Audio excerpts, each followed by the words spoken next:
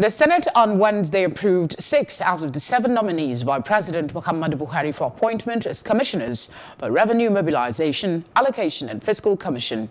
The Senate's approval of the nominees followed the presentation of a report by its Chairman Committee on National Planning and Economic Affairs, Adetunbi Olubumi.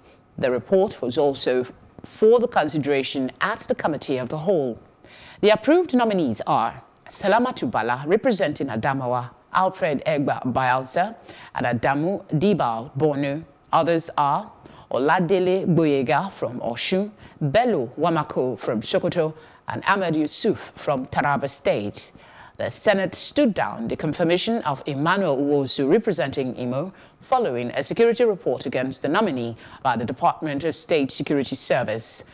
Senate also at plenary approved President Buhari's nomination of Lamidi Yuguda as Director General of the Securities and Exchange Commission.